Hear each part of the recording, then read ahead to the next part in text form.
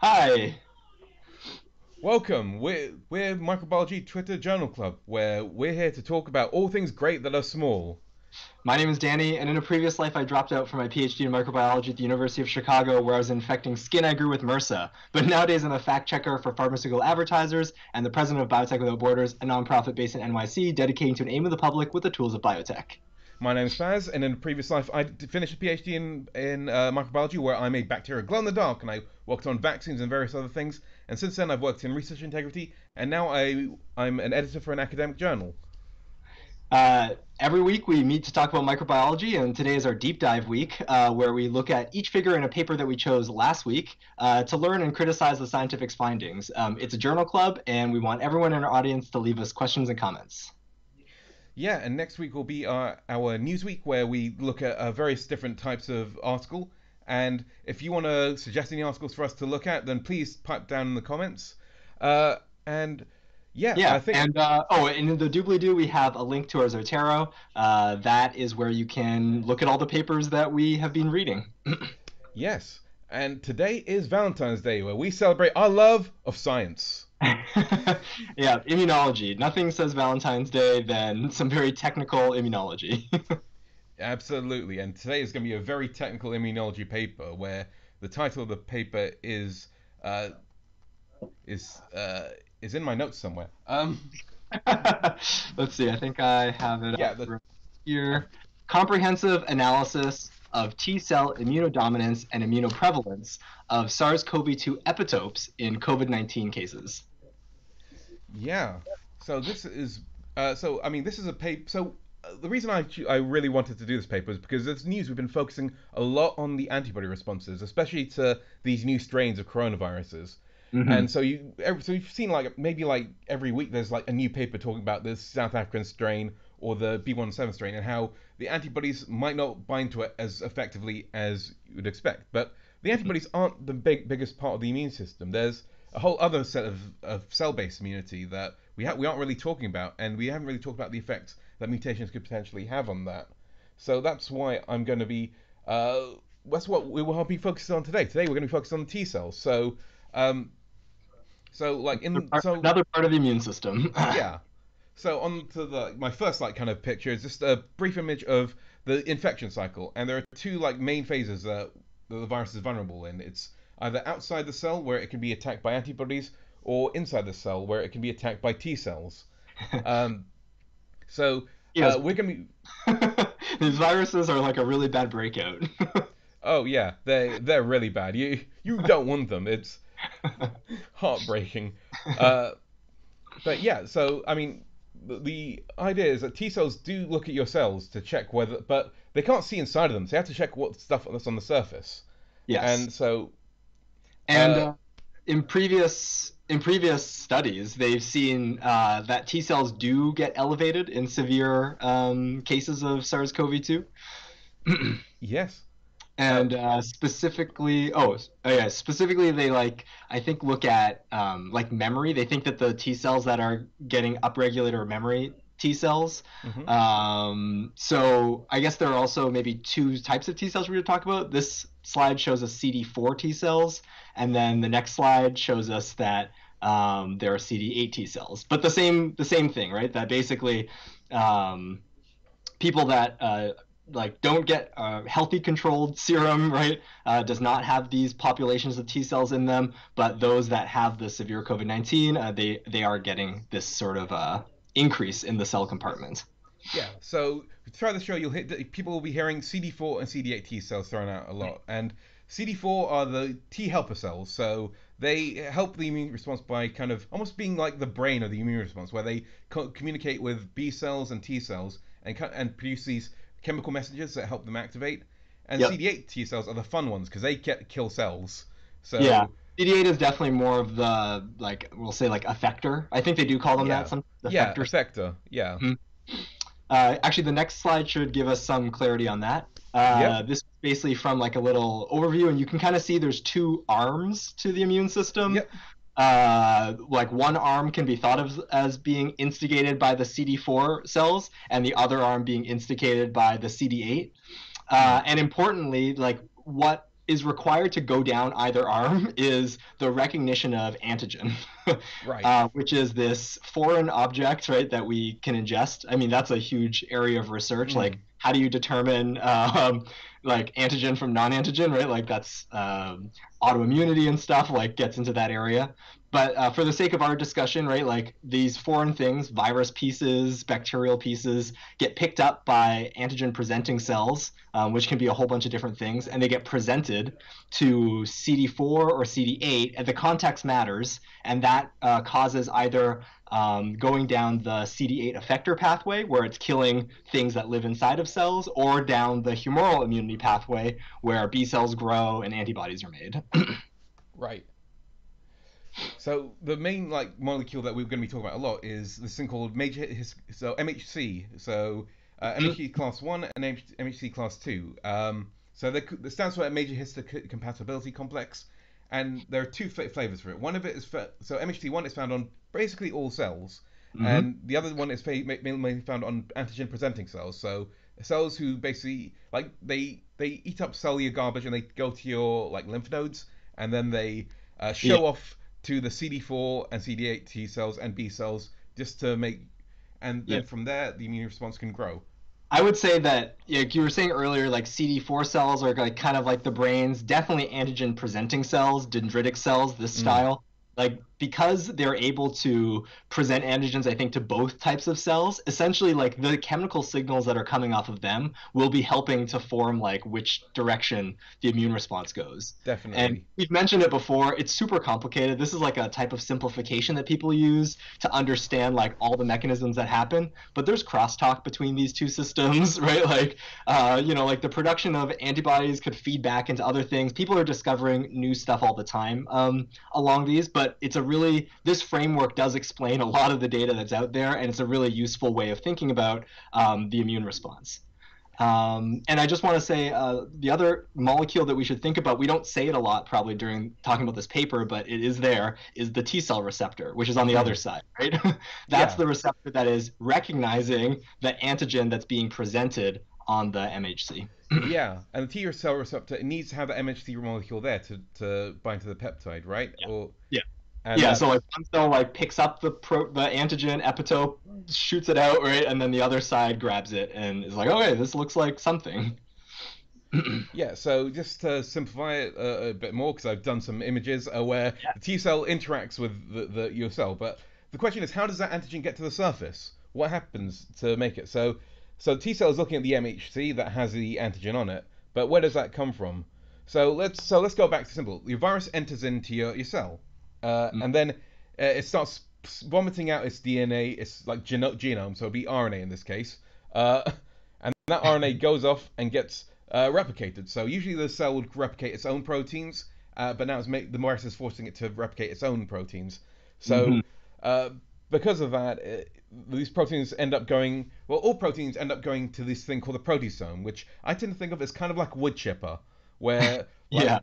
it takes like all these old proteins that the cell they're kind of like either misfolded or they're slightly damaged, and they get given a signal and they get sent to this proteasome where they get chopped out into smaller pieces, and Uh-huh. eventually they that gets recycled. But I'm a little some of those horrified pieces, by this proteasome that you're drawing. It's like wood chipper is like frozen bodies or like stuff like yeah. that.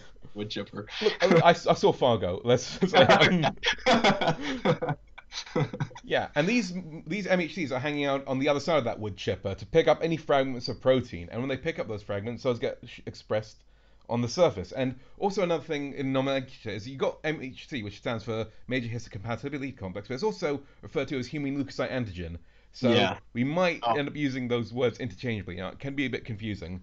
yeah. Um, I'm gonna try to always say HLA actually because that's how the paper talks about it. yeah, So like for yeah, but good to point that out. Yeah, they're definitely interchangeable yeah, terms. it confused me so much when I was studying immunology. I kept looking up each one, and it took me ages to figure out they're the same thing. Yeah. So when the T cell sees an antigen it doesn't like, that's when it knows to go crazy. Um, so yeah, going into the details of MHC class one, also known as a HLA class. So they have a wide range of epitopes. So that's where it comes into this thing called human leukocyte antigen typing. Um, Yeah, so I guess the if you can see from this is like a molecular image, Mm, right, of that MHC clamp, and it like pinches down on two parts of the peptide. So the stuff in the middle between those two parts, it can be anything, mm, right? And that's sort of what that gives, like that's the variability part, right? Like, but the fact that it does clamp down on either side means that there's going to be a bias. mm. That like there are some things that are encoded in people's genetics, right, that bias where it can clamp. And yeah, I guess we should go to the next slide, because the way that evolution has dealt with this bias is that there are tons of different types of MHC classes, alleles, right? Those are Mm. variants of a gene. And those alleles are expressed codominantly, which means that like both types that you have get made. And so you have four different alleles of Mm. HLA based on two from your biological mom and two from your biological dad.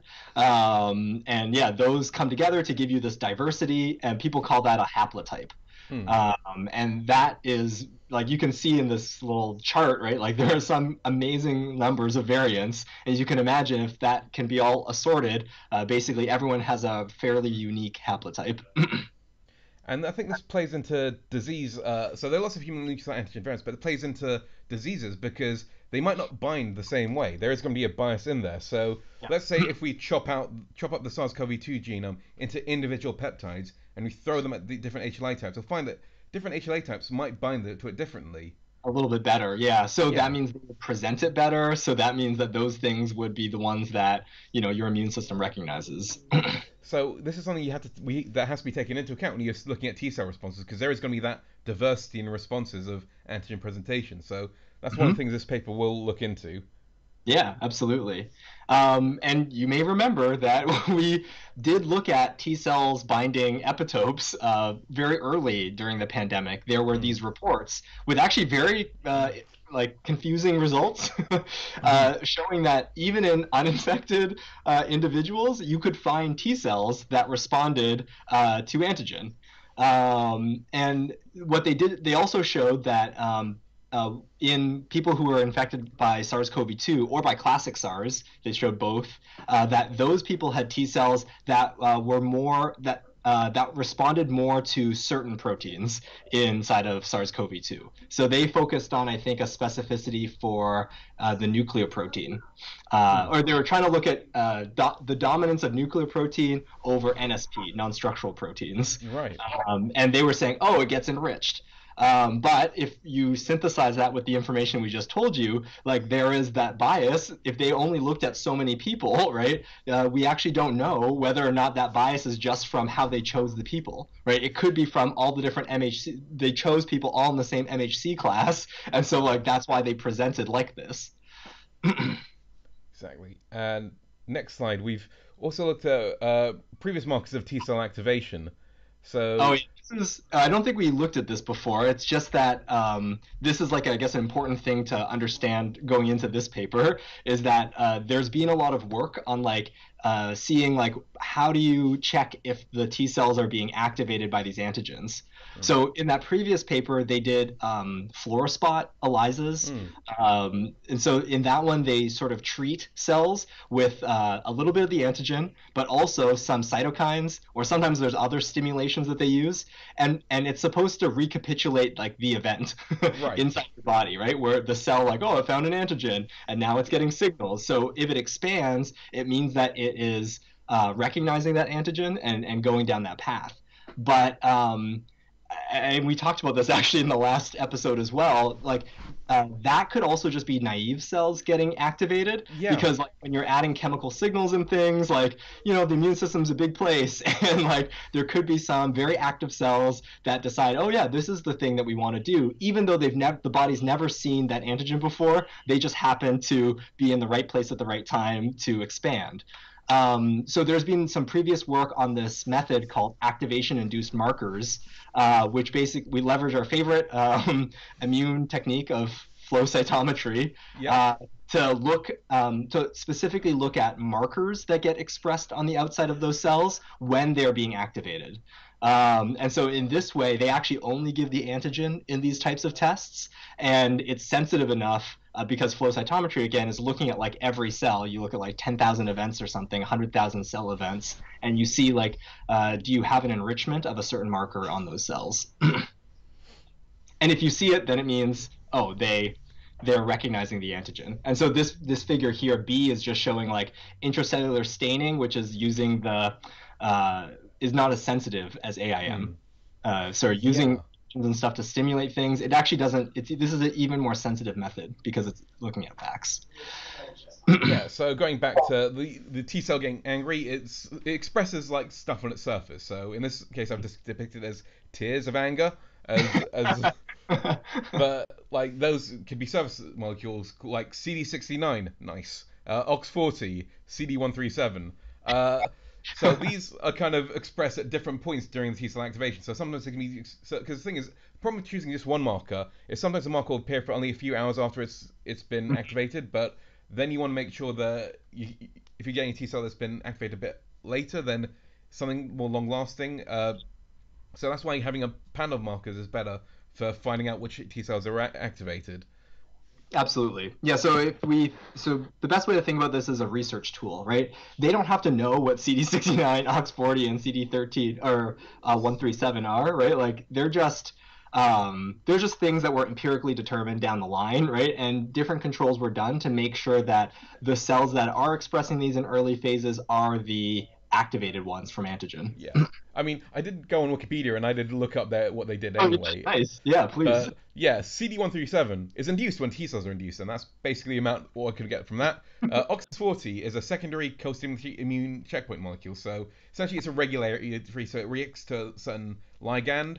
CD69, nice, is a C-type lectin that's encoded by a gene, so it's again it's they all do various tasks related to the T cell signaling and the regulation of how because when you activate a T cell, you want to make sure you're activating for the right things. There are all these checkpoints and all these like kind of regulatory things that they try to make sure Mhm. that they're not reacting against self. You Yeah, don't want a T cell to react against your own body. So, um, nice.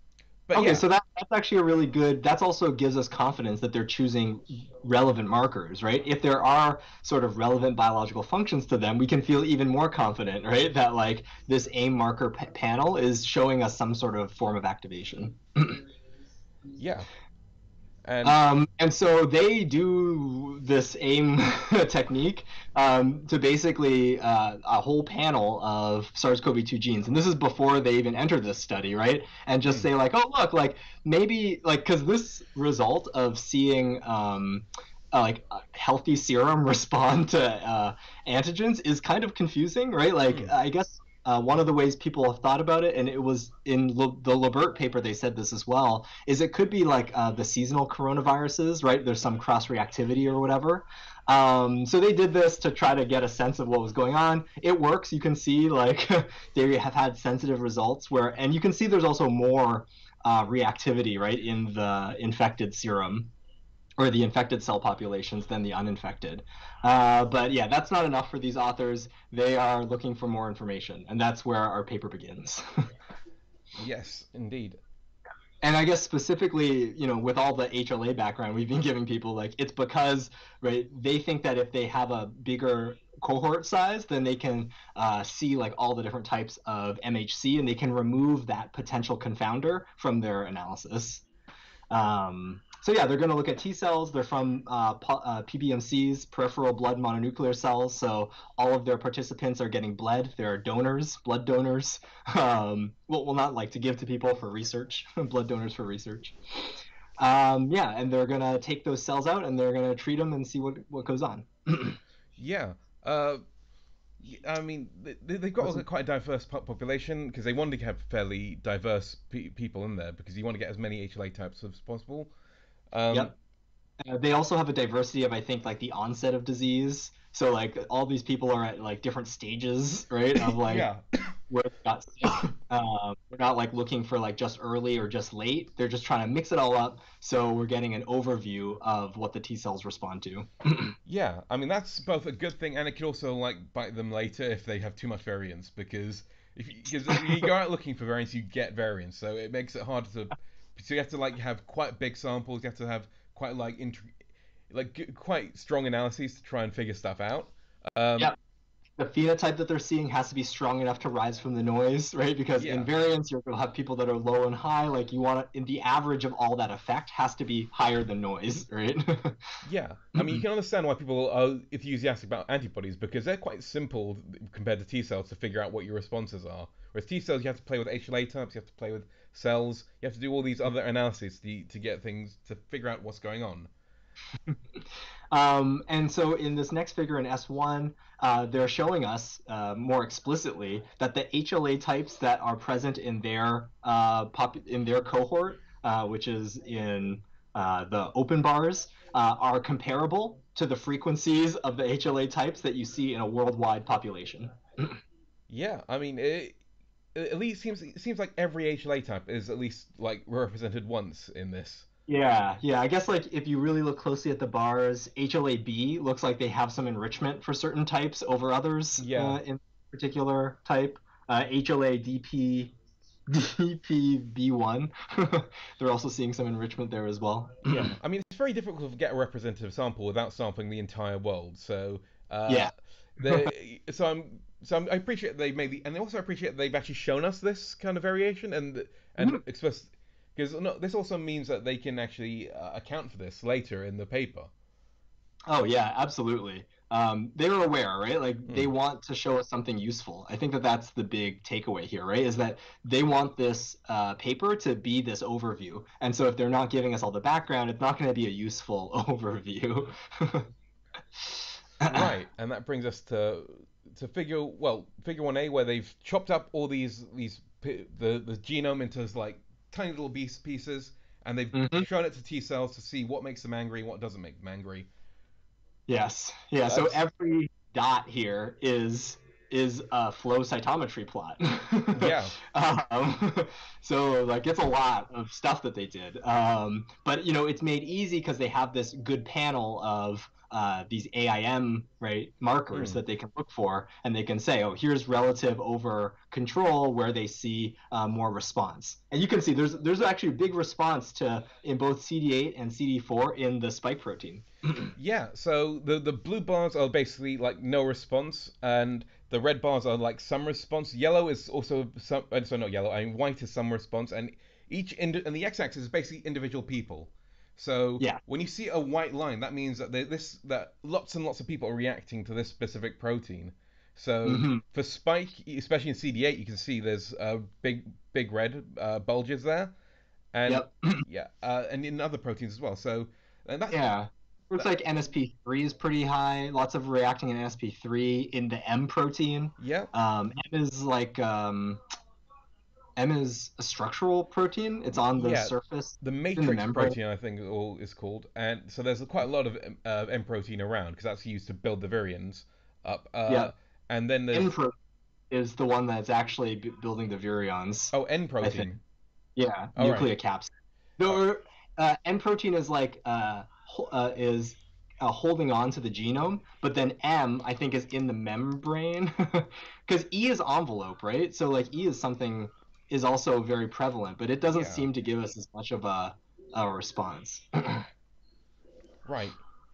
Yeah. I'll look it up on Google quickly, but now Yeah. that brings us to table S3, where we're essentially like they're looking at the different proteins and seeing how quickly how isolated. How much of the overall response of every cell that they sent through flow does the each protein represent, right? So they order them by which ones are like the frequency of how frequently they see responses or how frequently donors are positive for them, right? That's because they have a big cohort. They have 100 different people, right? So there's going to be Yeah. variance amongst everything.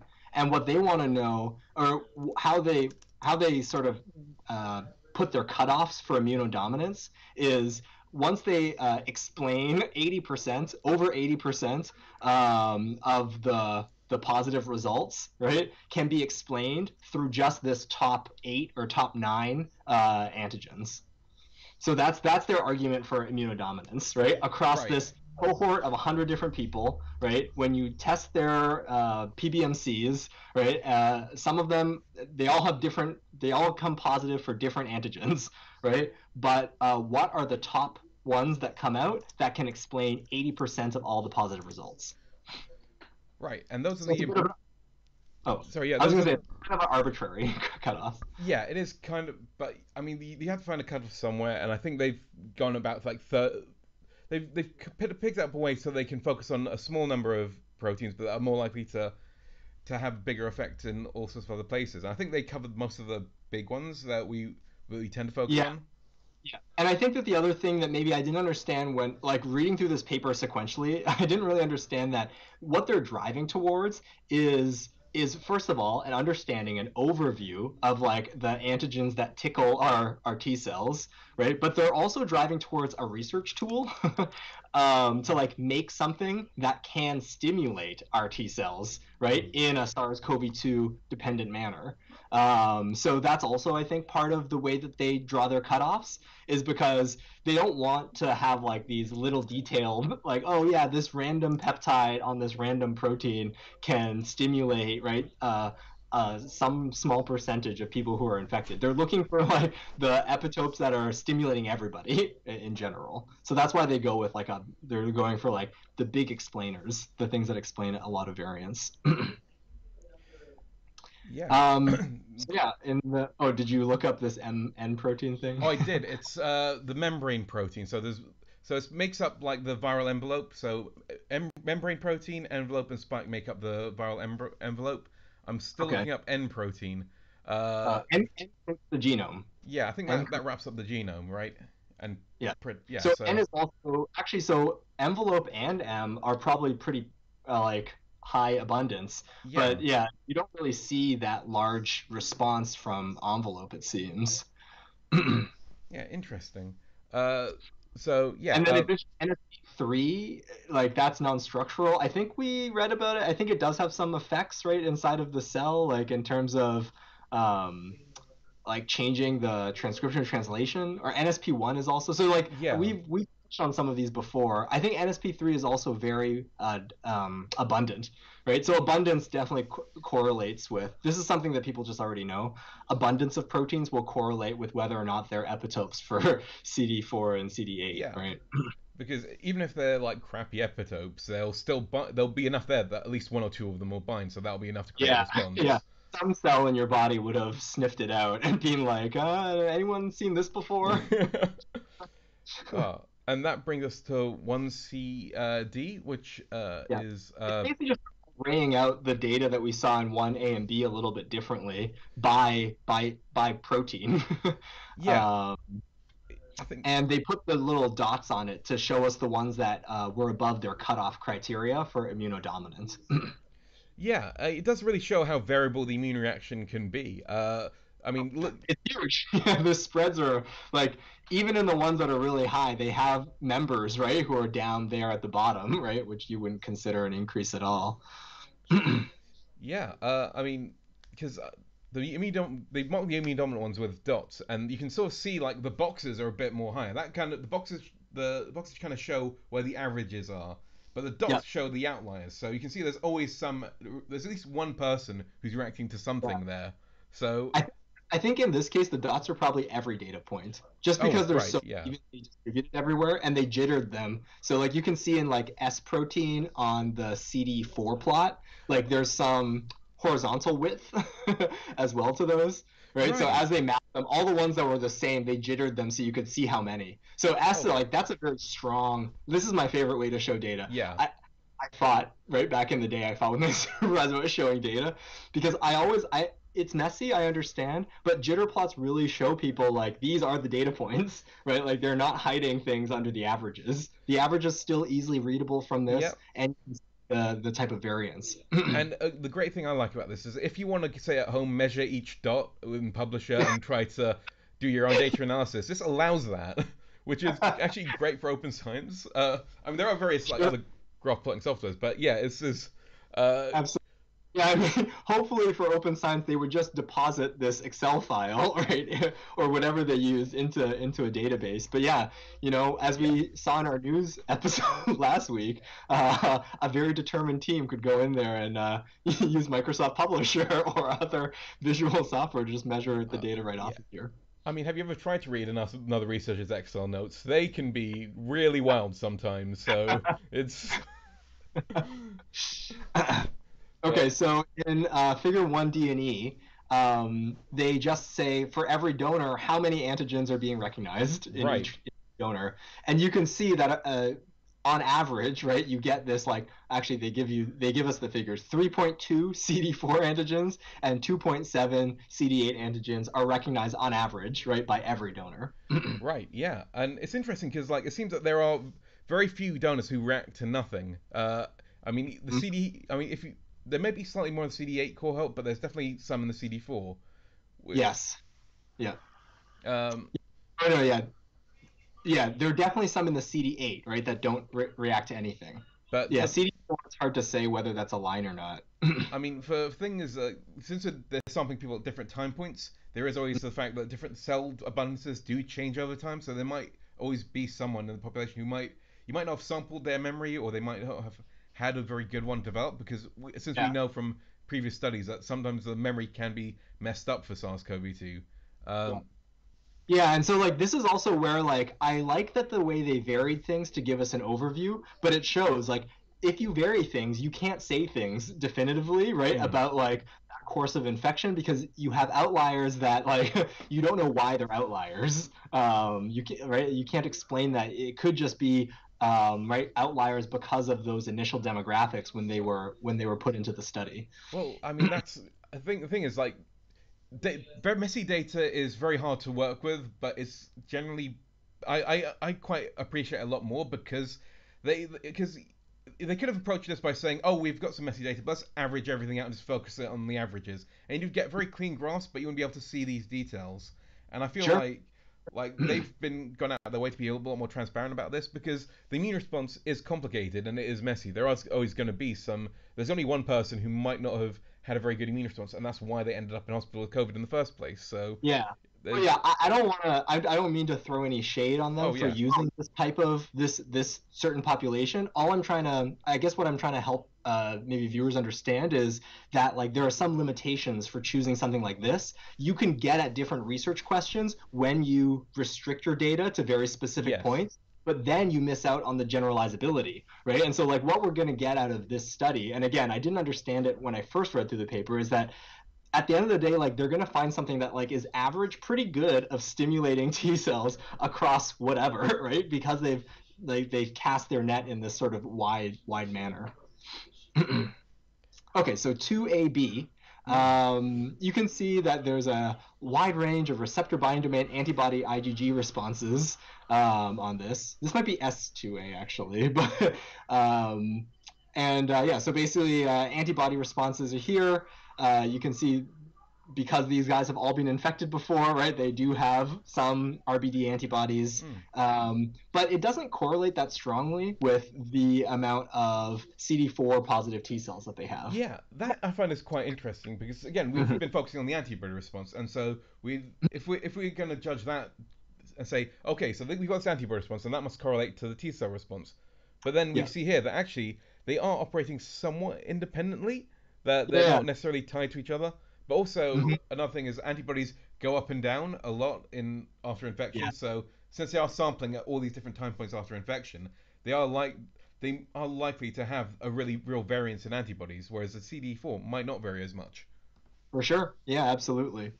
And they go even deeper into this, and they split up that correlation, right? And they say, like, what about just correlating with the specific S, M, and N, right? Like by every antigen that they have, right? Hmm. Instead of saying all the CD4 responses, they can break it up because they can do Yeah, because they're able to split their pools, right? Like they have different pools that tickle different areas, so they can right. just say in the pools that we expose that correlate to these different antigens, they can just see the responses from there.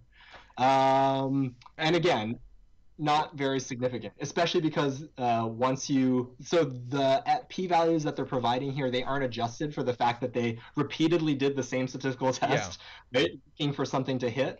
So yeah, there's like that bias there. It doesn't seem like there's a strong correlation between the IgG levels and the CD4 T cells.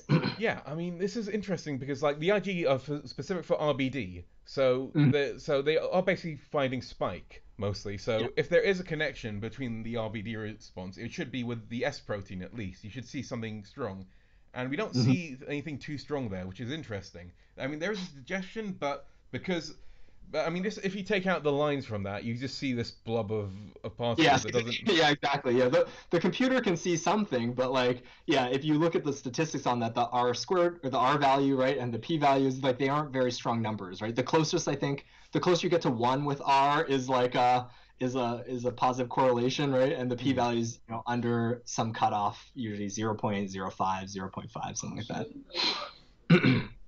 Yeah. um, But CD4 responses that compared to like the CD8 CD8, responses, yeah, right? So CD4 responses compared to CD8, they do see a correlation here. You can see like even in the clusters of dots, right? They're much tighter. There's a yeah, lot fewer. They're just like sitting on the axis, right?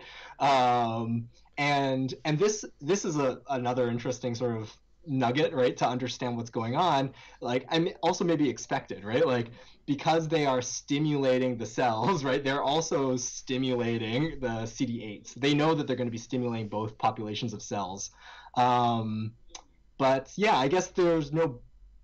Yeah, I was trying to think of what they could say like on the opposite side with this. Like, does it say something about CD8? To me, it just says the immune system is responding here. Like the way that they've tickled it, it produces a response in both, and the stronger your overall cellular immune response, right? mm, Yeah, yeah, it's an overall effect, right? It's not just like stronger CD4. It could be independent from CD8. It's like generally like overall on the cellular side.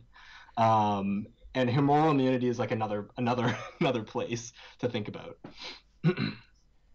Oh, maybe this point too that you brought up in the last slide.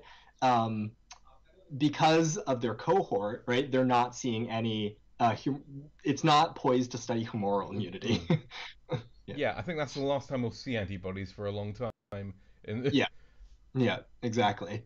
And in S2 ABC, they are breaking up. They just go into a bit more detail, right? To say like, what if you again break it up by oh yeah, you match. So like they were using the sum CD8 response, right, right? But they're actually going to now break it up per antigen, right, of the CD8 response, and those things correlate as well. And this is actually to me this point, it's hitting back at it maybe ties back to that HLA point they were making, right? mm, In a specific individual, right? If you are more likely to touch on a certain antigen, you will again be more likely to present that both on the CD4 side and the CD8 side. right, yeah.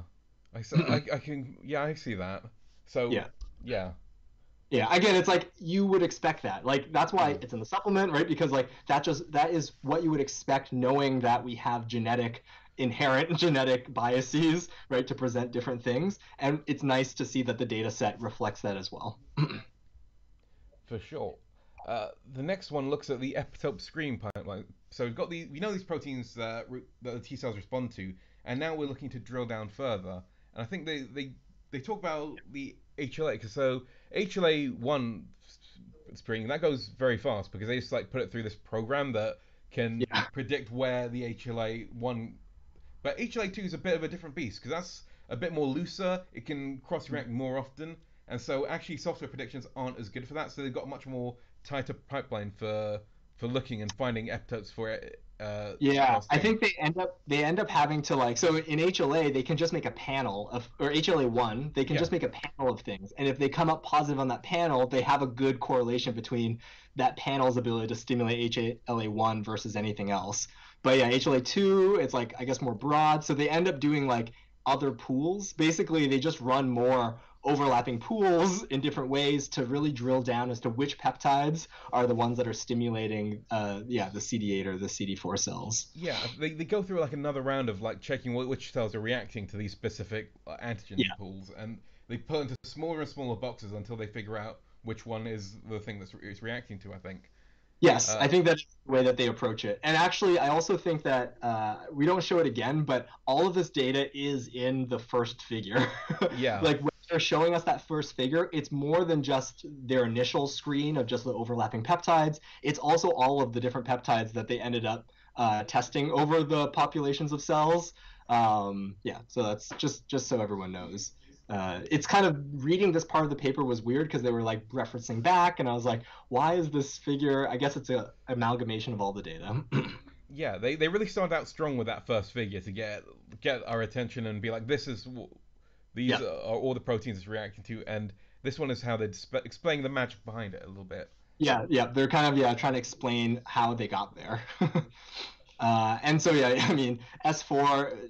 If anyone's interested, this is the huge screen of the number of different peptides that they have for all the CD8 antigens. And I guess like maybe what is important here is that you see that like basically every allele of it is equally represented in their peptide pool. So even though like some alleles aren't good at finding certain peptides on certain proteins, they still balanced out overall that they have like the same amount of epitopes in that pool.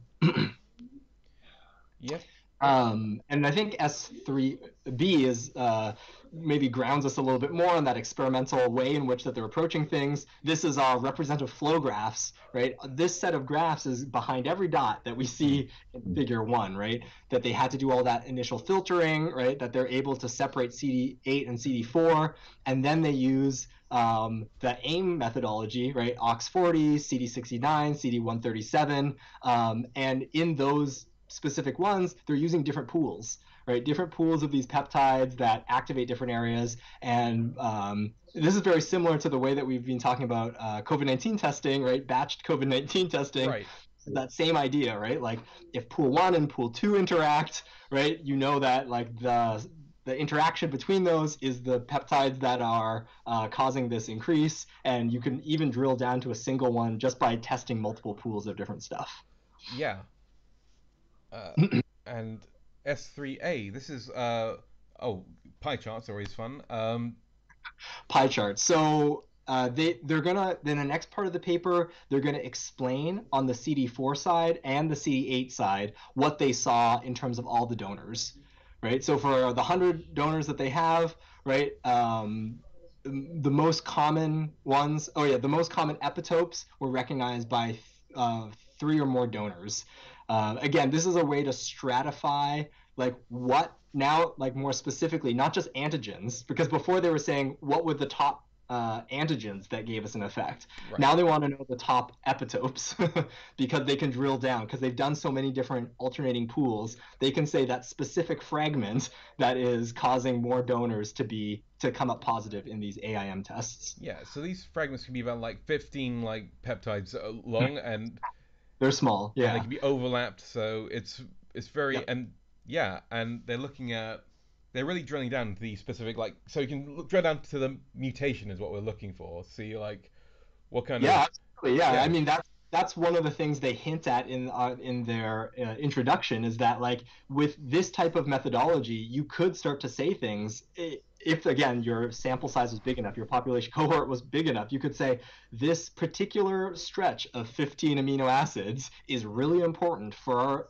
our T cells to be able to recognize right this particular pathogen. Um, yeah, so three plus donors. Actually, when you think about it, it's actually kind of it's not it's not a lot.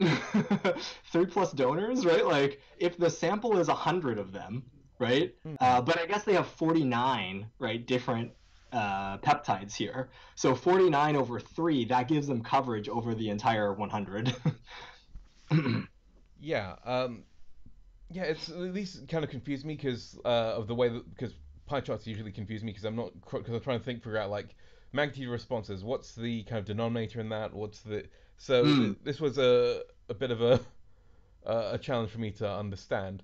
Uh, Yeah, I would say that this is very similar to the table S3 chart It's Right. just like this is the way that they're choosing to show it for the epitopes. You could have that same chart where they listed out every epitope, right, that they tested, rank them by the frequency of people who got donor responses, right, and how many AIM responses they got, and then you have like a really big list, right? For the first 49 of them would come out to cumulatively 45% of the response that they experienced. Right. Uh, that would be my like way of going through it. But let's Yeah. move on. Move on. Thank you. I think that's cleared it up for me a bit more. Yeah. And we've got another table where they did. It jumps Well, to fig. Sorry. table 7 is so they just want to show that because basically they're going to start using they're going to use a program to test whether or not like the epitopes, the peptide groups that they're picking out, if they can bind to different HLA classes. Because like basically they've been varying all the peptides. They know that the donors are all varied for HLA types, but I guess it's too complicated to actually suss that out from the data set that they have. So instead, they want to show us the relationship between like actually an in vitro binding study where they take every peptide across every variant of HLA they have, and they show, oh yeah, like the top peptides, they actually bind to a bunch of different HLAs, which makes sense. We already just like that's a confirmation of what we just saw, right? Like we know that the dominant peptides bind to 3+ donors, right? 3+ donors, the chances that their HLA overlap, it's not actually not that high. There's so many different HLA types. So this is again showing that, or actually, it's not again. It's like moving us down this argument that this top 49 epitopes they are able to bind different HLA types. That's where they're moving us. They're trying to push us down this line of logic. Right. Yeah. Uh. Numbers are like I guess it's in nanomolars. That's probably like it's an affinity number of some sort. Bigger Yeah. numbers binding, and if you go down the row, you can see that some of them have big numbers for many of the columns. Yeah. Oh yeah. So speaking of numbers, they jumped from table S5 to table S7. There is no table S6, which caused me no end of Yeah, panic. so it's very confusing. The paper was hard to parse at this point Hmm. because they have so many tables, right? Because essentially what they're doing is making these big tables and ranking everything and then seeing what the top is of everything. Those tables do exist. They're not in figure form, they're in Excel form. Oh, right. I was trying to put them to put them into the presentation to show people, but I was like, oh my God, like these are huge tables. Like really, there's just like a gist that you get from them. And so Yeah. like I just like I'm not gonna show them. No, that's fair. They That's have fair more enough. tables. Yeah, they have more tables. Two, I think they have like S5, S6, maybe S4 doesn't exist here. Those are all in Excel form. You can find them online. Go Yeah. to the do go to the figures. If people want to dive in, you can see their lists here, right? Basically, what if someone's a funny DIY scientist, you could be like, from this list, you could pick up the peptides, right? You could find the peptide that gives the response that you want, right? How they characterize them, because they're all characterized, roughly at least. Right. Yeah. So talking tables. Let's go back to graphs. Yeah, let's go back to graphs. So S4 is again just showing us in S7, right? They measured in an assay, right? The promiscuity, right? Whether or not these peptides could bind to different HLA types. But that basically correlates with a program that also can predict that. And so this is like a mini thing that they did in the paper, right? Where they're just gonna use the program to give us promiscuity, and you just have to say like that's good enough, right? Because they Hmm. showed us in vitro data, it correlates well. Let's not worry about it. They don't want to do that in vitro data every time they need to make a point, right? They just want to show us the overview using this predictive tool. Net MHC2 pan. Hmm. Figure S4BC. So, let's see. Uh. uh, oh yeah, Oh yeah. they would just want to show that the promiscuity it's not something special like that's driving like yes these top 49 epitopes are promiscuous across 15 different types, but remember there's more than 15 types Hmm. inside of all of inside the whole population. And so again, they can just use their prediction software now that we know that the software is okay to use, and they can predict the binding affinity for all of the different epitopes, right, against all of the different HLA types across both their cohort and their worldwide panel, and they show that they're the same, or more or less the same, Yeah, right? The graphs kind of look the same. The average number, the median values of those graphs look the same, and there indeed is more promiscuity in the epitopes versus the non-epitopes, right? You can also choose just like random oh peptides inside of these antigens, yeah. and they don't have the same effect. They don't bind to multiple different HLA types the same way. Yeah, like going back to the first graph, this is taking a few things from the blue column and comparing the things that are in the heavy red column, and then those shouldn't bind. So it's a good idea to see how specific and non-specific binding is. It is so, and it is good that they did the worldwide and their cohort as well, because it's good to Yeah, see that because kind of. again, like I think a big part of this paper is like they're trying to argue that like their cohort is like representative of something. Yeah, they want to show us the representative nature of it. Right. Okay, so back to the main figures, back onto this chart. Basically, here's the those same 49 top peptides, and this is where in epitopes it's the 49 top, and the non-epitopes it's like another 49 random ones, right? That aren't epitopes. Yeah. So Uh, and you can see that they're more like yeah, they bind more of these things. Do they so do this with the program? I don't remember. I think this was actually done with actual cells. Well, oh no. So reading the graph, the bottom bit is the HLA type. So for HLA types, there are three flavors. There's DA, DP, and DQ, which relates to like kind of the molecular structure. And I think the thing, just like if you're just looking at this like a magic eye picture, the thing you'd want to see is that there's more red in the epitopes column than the Yeah. non-epitopes column. That there are some like kind of types of This HLA that is are Yeah, that this is the same thing. Like this is again like all the three things that we looked at before. That was all in the supplement, right? It's all to support this graph. mm, This is not from their data. I mean, this is from their data in that they chose the list of 49 epitopes from their data, but then they ran it through that algorithm that said does it bind these different HLA types.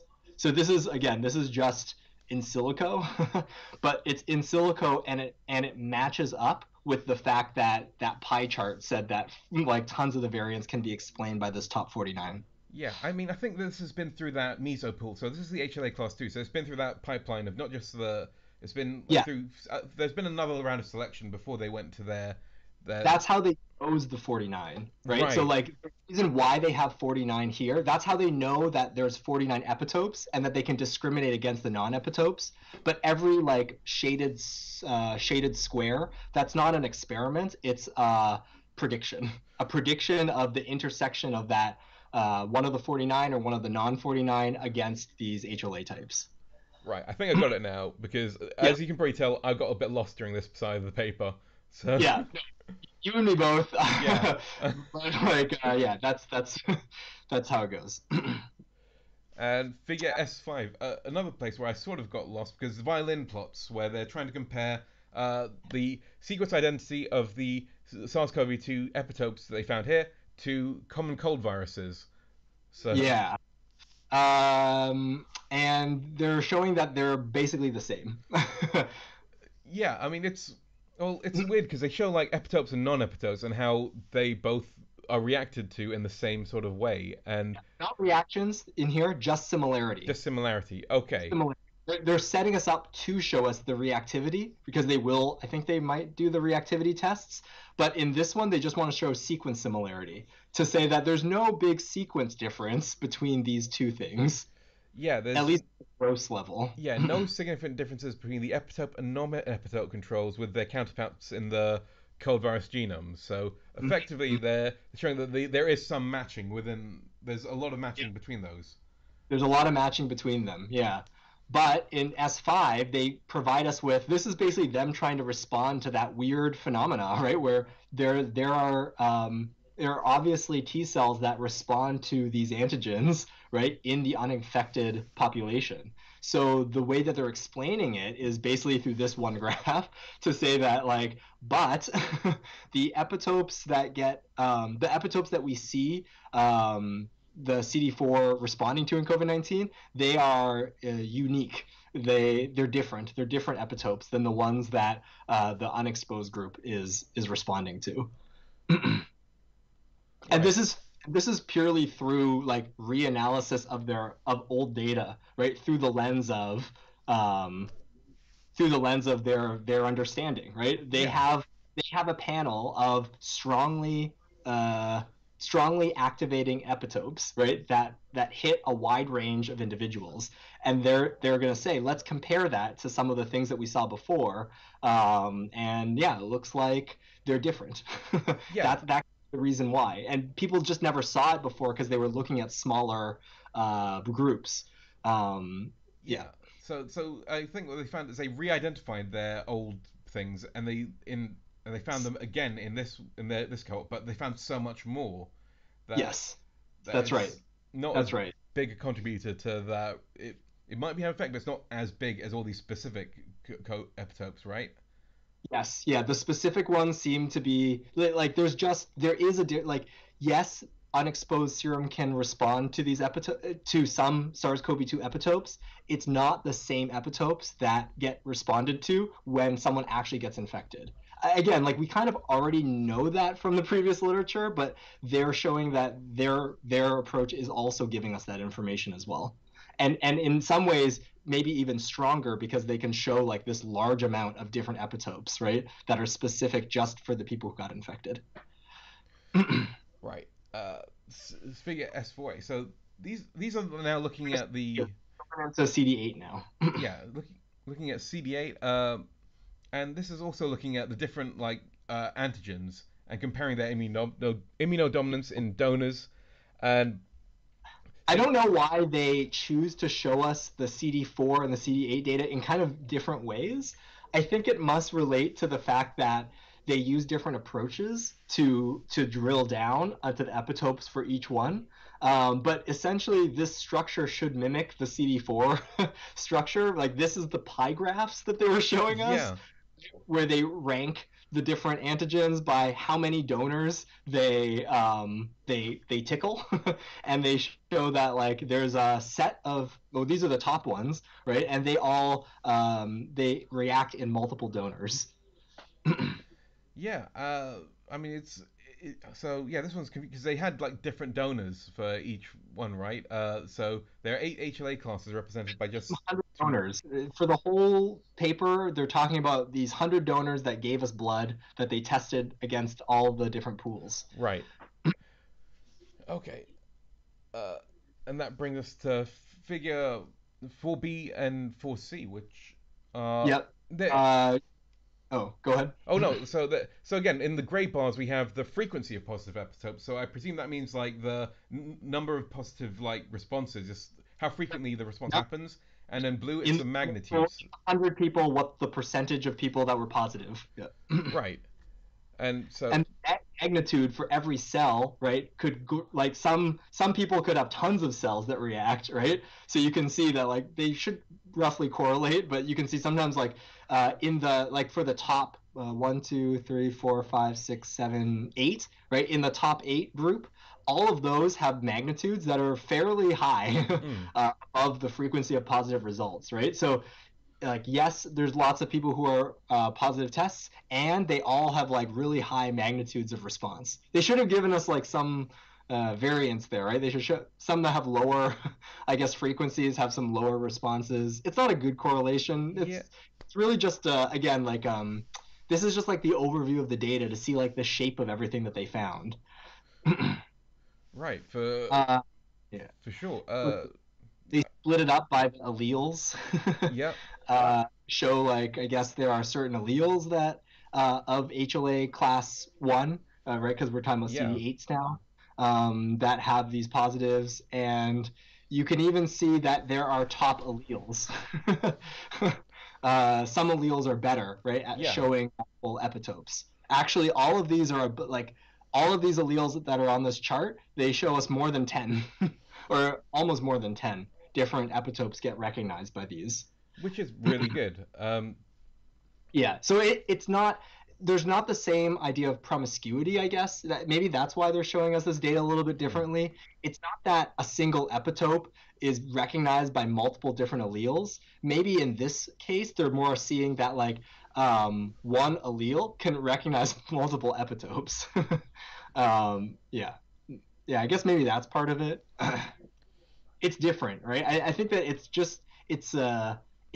solidifying our knowledge of the differences between the types of epitopes that are recognized in the CD4 arm and the types of epitopes that are recognized in the CD8 arm. Right, right. And And once again, although I don't think many papers looked at CD8 itself, in figure S5b, they're again just looking at the similarities of sequence between common cold coronaviruses and the epitopes recognized by the CD8 cells. yeah, Uh, same. So there's nothing about the epitopes, nothing about the sequences that would explain this difference. mm, And yet, I mean, they don't actually show the matched, right? They don't have like a circle graph to reanalyze CD8 data. It doesn't, I guess people didn't do that study yet. But like one would assume that in unexposed individuals, they wouldn't have CD8 positive cells that recognize the antigen. And if they did, then like we'd also have to try to explain that mystery. There's a bit of a mystery still that is unexplained by this paper. They can't explain why those unexposed ones, but they can show yeah. us more information about it. I mean, I think they here they kind of paint the idea that there is like a response to the common cold there, or that there is some sequence identity there between these common epitopes that CD8s are, but they don't, and that could be an explanation, but they don't. But I think here it muddies the water more because it shows that it's not a big part of that. That this Mm-hmm. is much smaller than what was found in previous papers. Yes, yeah, for CD4s, they can say that. I'm Yeah, not sure what they're going to say on the CD8 side true. about it. Yeah, just because they don't have, maybe, I guess maybe people haven't done those studies.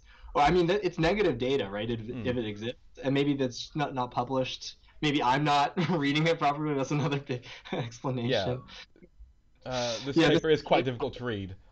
yeah, the I CD8 part of this, the CD8 arm of this paper, like I'm just like, okay, I understand what's going on here, like what they're showing me, but I don't really know the context, how that should inform the way I think about CD8 immunity and epitopes. Yeah, yeah, I guess these are things that we could like figure out with background reading. I think well, the more like kind of we get used to this sort of yeah. I think a lot paper. of background reading is required for us to give a good summary of it. Right now, it's just like it's just a high level description of what they were describing to us. Secondhand description is what we're passing on right now. Yep. But pipe up in the comments if you're a T cell expert who can Please, explain please. this because yeah, So in Figure 5A, they're going to try to synthesize all the information they've been showing us and lay it out across some of the big proteins, right, that showed big responses. So they're doing S first, S yeah, protein. spike protein. Everyone loves spike protein. Yeah. It's everywhere. Um, The spike protein from the previous work, right? Previous stuff, we know that spike is one of the big contributors, right? Like it has lots of epitopes that map onto it from both CD8 and CD4. So they show that. I think CD4 is at the top with the line graph, right? And they have it in red is red is the magnitude or the positive responders. Black is the magnitude, and then if you look at the very bottom graph, that's the CD8 epitopes. Red is the epitopes. Red is the non-epitopes. Black is the epitopes. right. And we've got and so in the one below that, there's the promiscuity. I think that's what it shows. Or so. That's Uh, again calculated through the algorithm.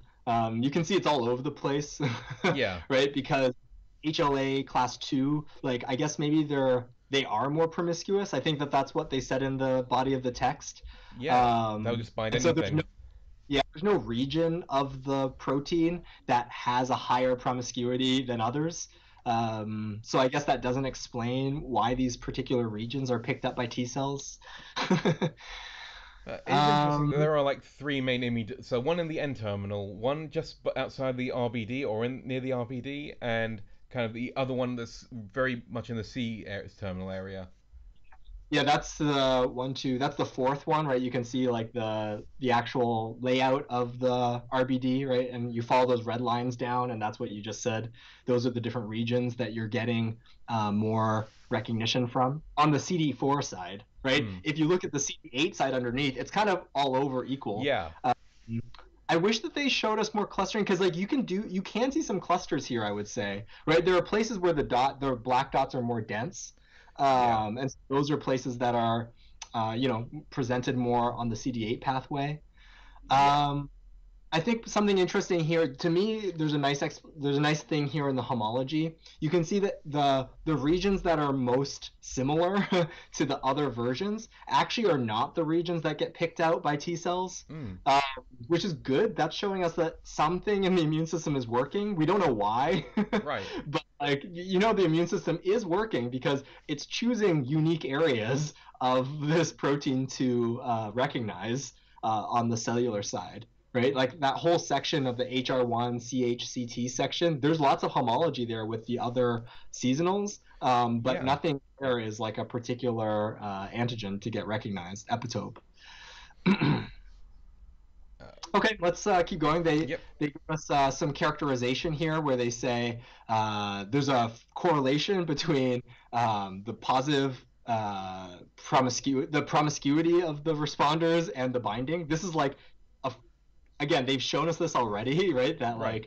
like the top 49 are also very promiscuous. So here we're seeing it, I guess, just correlated in the data. But there's no correlation with the homology with seasonal coronaviruses. That is good. The immune system is Yeah. working. um, and there's also no correlation with this cleavage probability. So Yeah. that basically that's confusing us because it's saying that like it's not like our system preferentially chooses, right, because of the way it pre-processes antigens to show us these. There's something else that's going at play.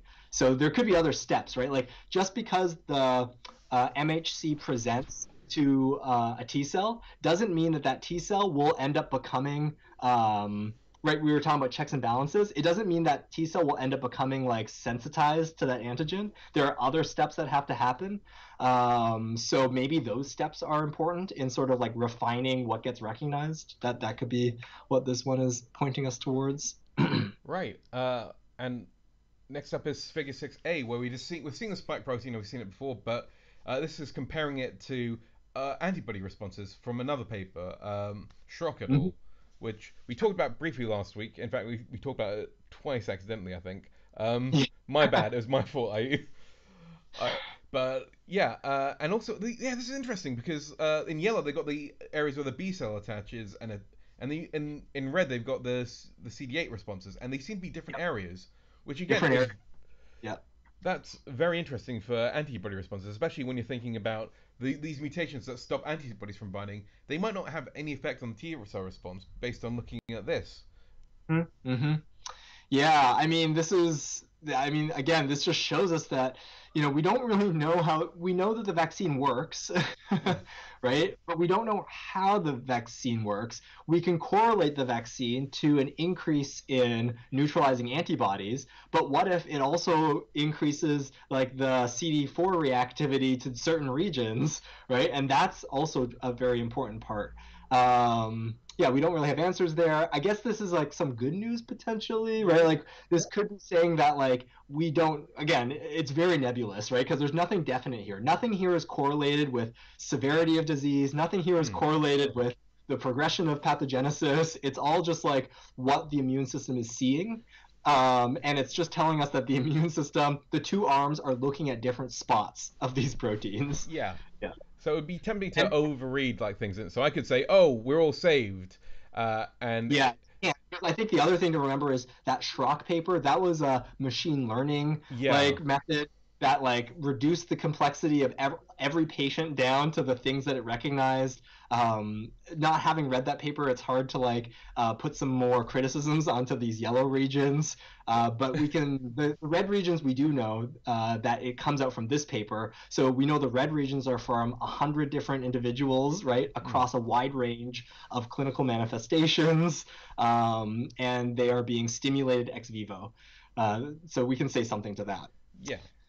Uh, I think they also try to show us that it's not the glycosylated regions are like the chunky bits in gray. I don't. yeah. It's hard to see if you see things that are kind of like mini spheres of gray. Those are the glycosylated sites, and they're saying that the recognition is not influenced by the glycosylation sites. Mm. Uh, Okay, so in 5b, they're looking at another protein, N protein, nucleocapsid, yep. very nuclear protein. It's not a capsid. And it's a very abundant protein. It binds to the genome.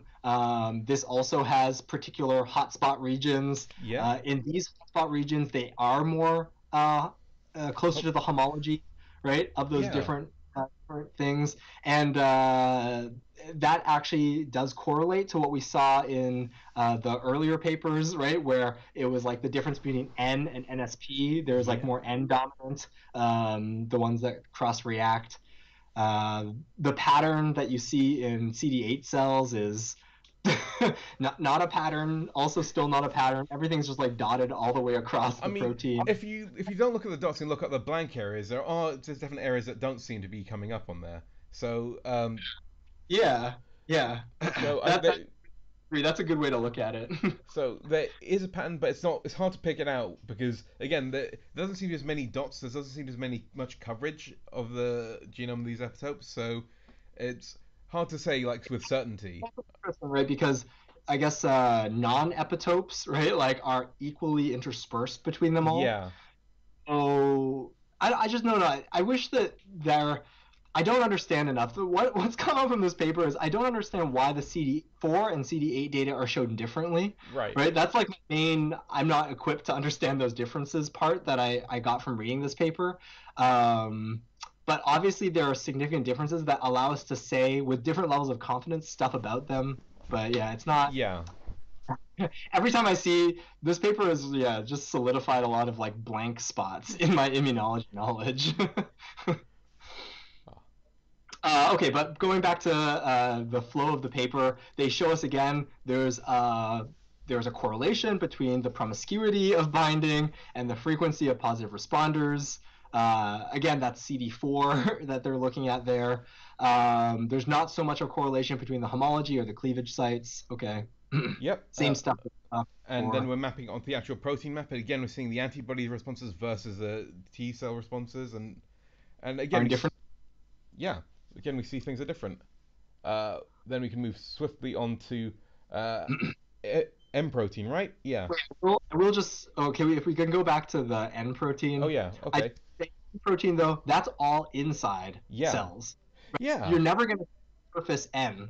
So the fact that there are red regions like over the surface of this, or sorry, oh, Yellow. right, sorry, yellow regions, right? That's kind of interesting that there are Yeah. things that are B cell dominant because like they aren't actually shown on the outside at all. Anyways, it's just like another Yeah. puzzle basically that That. gets opened up. I mean, my theory would be like cells pop open and you see all these proteins come out, and B cells are reacting to that, perhaps. And Absolutely, but absolutely. that's like anyway. M protein, which is a matrix protein, which should be expressed. Well, no, because the envelope is on the surface, so you wouldn't. So this wouldn't necessarily be exposed to antibodies. This would be more. Yeah, this could be embedded in the membrane in a certain way. I don't really know how this correlates to the inside outside. This one's a lot different. It's a smaller protein, right? There's not a Mm, lot, but you can see like they have kind of this like maybe a bit more activity over the whole surface of it. There's more of it that is a CD8 epitope. This yeah. protein is a lot more CD8 than it is CD4, I guess, is something that could be said. Hmm. I think it's a very abundant protein. That's why it's coming up as one of the top, yeah, the top proteins. Yeah. I, let's just plow through, I guess. S5, JKL, same stuff that we saw before. A correlation between promiscuity and CD4 binding and positive responders, but not in any of the other two. Yeah. And this, I don't think they have a structure for it. This was like they predicted this structure through some computational methods. Yeah. Um, So their structure again, this one has no antibodies on it. So, um, but yeah, it's these are mostly in the transmembrane region apparently, where it's very hard for antibodies to bind. Uh, yeah. So again, it's like maybe what we're seeing is like it's all that proteolytic processing, right? That's why these come up in the screen that we're looking at now. yeah. Um, And then figure so S. they give us the top portion of the graphs, right? All the figure five graphs, they give us the top portion of that for a bunch of other proteins, Yeah. right? To So see that correlation between the frequency of responses and just how it over the whole proteins.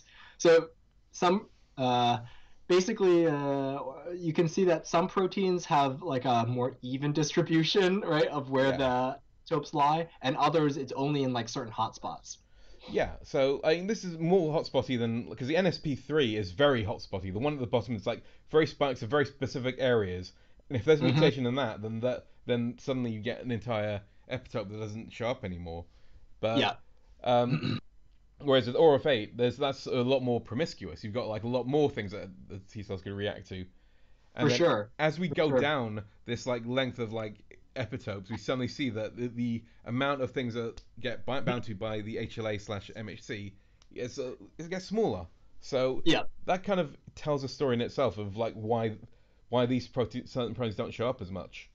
Yeah, I mean, this again. It's all the same data, right? Like in some ways, it's just showing us across the length of the protein. But yeah, it's clear that there are immunodominant, right? Some proteins contribute a lot more to the immune system being recognizing it than others. Um, and so, I mean, those are the proteins that we should be thinking about, and those are the proteins that we be also be worried about if they're mutating. But again, like they have to mutate in very specific spots in order for have the yeah the blindness on them, and we can't really speak to it right Hmm. in this paper Yeah. because they're not looking for the relevance to disease at all, right? It's very much like this tool. And actually, in figure, oh, okay, let's look at table S1. Table S1. Yeah. So this is So, it. oh, Sorry, go ahead. I let you No, go. I mean, you're on a good run. no, I've been blabbling. I want you to speak. Okay, right. So previously you've been looking at like the 99 people. So they've analysed that right down. They've really paired it up. But now after a certain time, there's not really much more you can find out. You're reanalyzing the same data, so you can get a sort of myopia from analyzing. So this is a new cohort. So they basically take everything they've learned from this original cohort and they're testing it into a new cohort of 31 COVID-19 convalescent patients and Yeah. also some healthy donors as well. Um, Yeah, and I think the focus here is that what did they learn from that original 100 cohort? They made a list of epitopes mm, that react in them. So like this is to me like again, I didn't understand this before I started reading the paper, but by the time you get to this figure, you're like, okay, this is what they're providing to us. They've found the epitopes that should react amongst a lot of different people, and now they're going to test them in like a new cohort to show us that yeah, these really are the epitopes that can produce a T cell response. yeah, I really like that they've done this because it's almost like they've done their own replication study within this study to confirm their results. Yeah, and then it's very application focused, figure seven, right? Because it's saying, okay, so what can you even do with a pool of epitopes? Yeah, we know like the general reactivity across these different proteins, but what can you do with it? And I think what they're pushing us towards is that you can test people's blood to see if they've been exposed, right, from SARS-CoV-2. um, you can see these responses. So Yeah, they do them in CD4 first. They take PBMCs from donors. They give them the epitope pools, but also epitope pools that have been discovered in other papers. yeah. This is why I call this the flexing figure, where they flex on other papers.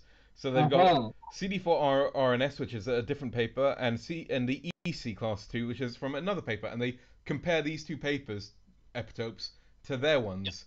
Yep.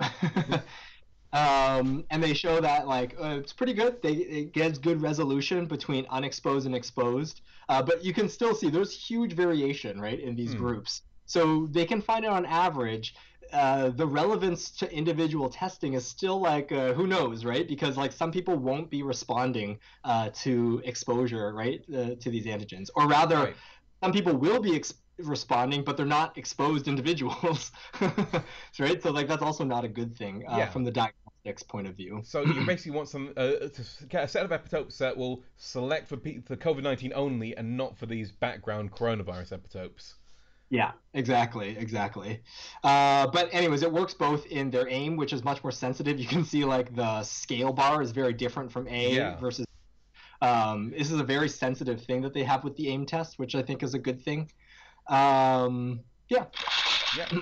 I mean, for a spot, that's basically so AIM directly like analyzes the T cells themselves and say, okay, whereas for a spot's a bit more indirect, it goes, okay, and they're producing this cytokine, so you're basically measuring the level of cytokine produced by these to infer that. So there's that whole step that separates it, and I think AIM kind of aims to be better. Um, Yeah, it does aim to be better, but producing cytokine is closely related to the functional aspect of those cells. So hmm, like you can say that that's a good assay because it's getting close to the functional, but then that confounder, because you're adding cytokines and things to tickle things, you also might be getting naive stimulation. And hmm. so like I don't know, there's like it's like there are pros and cons to each version, I would say, of these Yeah. assays. But they're showing both because they want to show like how their peptide pool stacks up to these other peptide pools. Yeah. Okay, CD8, figure CD7CD is the CD8 epitope pools. They see a similar thing that their pool is stacking up quite well. Yeah, and now they decide to flex and see, okay, good can we tell the difference between people who've had COVID infection and people who haven't, based on Mm, these epitopes and how the T cells react. And this is where you yep. get the receiver operator characteristic curves. Um, Yeah, really, as if this was an assay of some sort, right? As if this was a diagnostic. Like, let's see those true positives versus the false positives, right? And see if like our epitope pool is better at discriminating between the unexposed and the exposed individuals. And yeah, these graphs I think have a better true positive to false positive rate. yeah, they definitely. I mean, yeah, it looks like almost like yeah, it looks scarily like accurate, even though there isn't really much like data points there for a lot of it. Um, Yeah, yeah. Of course, they haven't done like the full work to show that they've made a good diagnostic tool, but really, it might not be a diagnostic tool, right? It hmm, might also just be a way to say like this is a really good peptide pool. Like if you want to stimulate your T cells of choice, right, with peptides that are specific for SARS-CoV-2, choose our peptide pool. yeah. But they do try to tie it into diagnostics in IJKL because they say, okay, well, if we were doing a diagnostic test, you wouldn't have a lot of cells because you're just going to have a small blood draw. And so let's see the minimum number of cells, right? Titrate down the number of cells we're using this test that we can still see a positive result. And they show that actually, when you're getting down to that 50 cells, or not 50, 50 times 10 to the power of 3 cells per well, they're getting a positive response where some of those other pools are not. Yeah, I mean, again, like I would have hoped that so for one of these graphs, I really hoped that they would have had lines to indicate like the averages or how, but they are basically showing their point. Uh, yeah, it's interesting because I think that's all the figures we have for this paper. Uh, Mm-hmm. So yeah, so it's a very basic immunology paper, right? Like the aim of it was to show us an overview, right, of all the different epitopes of all of in 100 different individuals where their HLA types. I think that's the biggest contribution of this paper is that they have this like definite information that their data set is not biased too much by HLA type, and or if it is biased, you can see what the bias is. yeah, I want to point out that when we say basic, we don't mean simple because this paper was not simple. We mean that Oh this is very much like core basic science, as in for like looking at a question and investigating it for intellectual. And we're not really thinking too much about the applications. We're just trying to yeah. find out as much as possible. Yeah, Uh, because we're also not mapping this to like disease severity and stuff like this. So we're also yeah, not learning about like what correlates to worse or better disease states. It's very much just from the thing like lots of people are infected by SARS-CoV-2. They're going to respond in different ways. What can we say about the immune system's response? Yeah. yeah, and I think it does. There are some takeaways that are quite useful. I think if you're thinking about treatment and vaccines, is that okay? There are lots of antibody variants, but there is a difference between that and the T cell variants. And these epitopes, The difference. I like that learning that we got.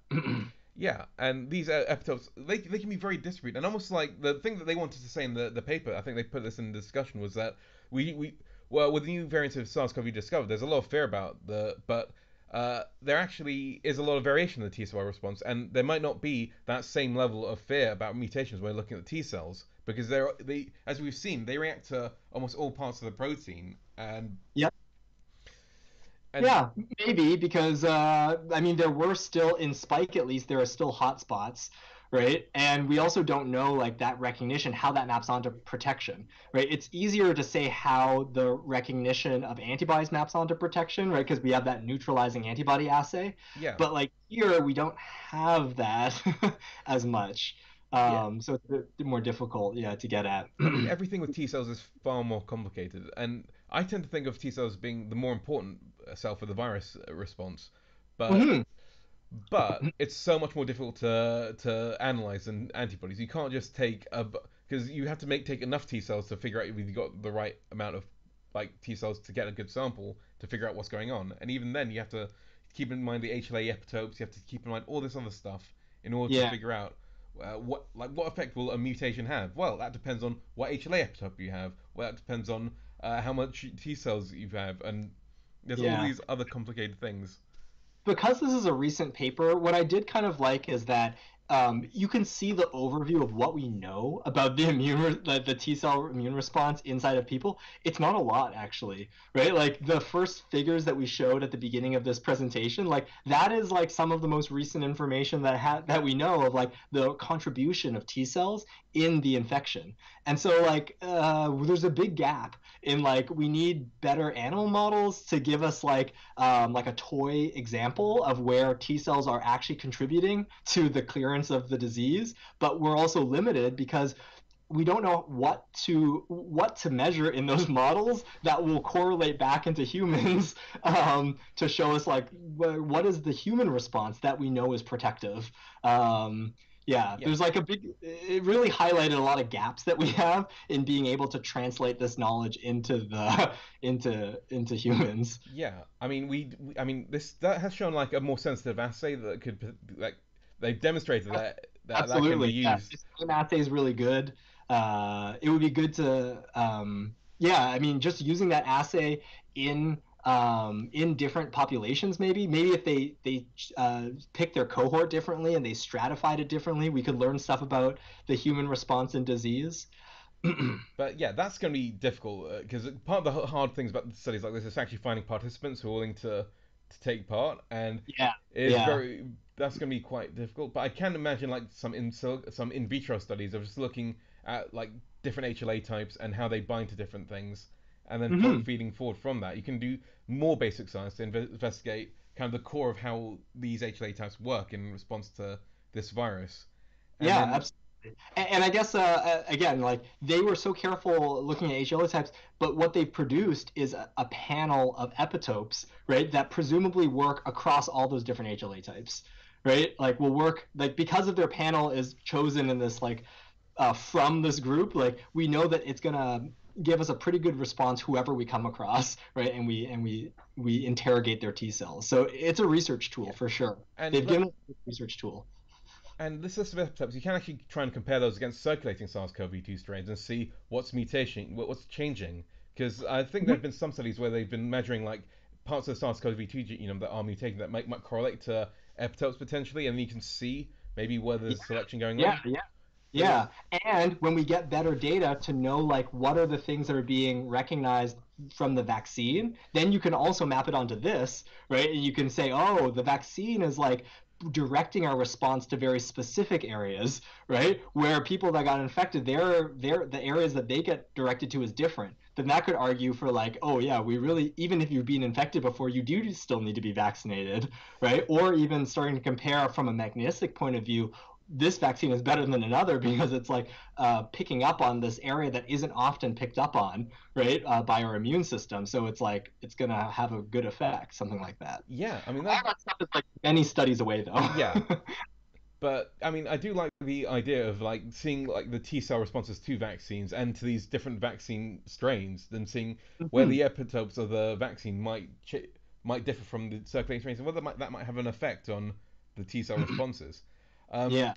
so yeah, this is why I'm quite glad we looked at this paper, because again, a, there's people who are looking into this right now who are saying like, okay, well, there's vaccine. We've seen that it's not in B cells, but there's also like some studies coming out with T cells going, actually T cells are still doing fine, and in the early stage of the infection, so I know there was that study with like 11 people that I looked at a Yeah. while back where like they found that people who had a T cell response early tended to respond Do better. better.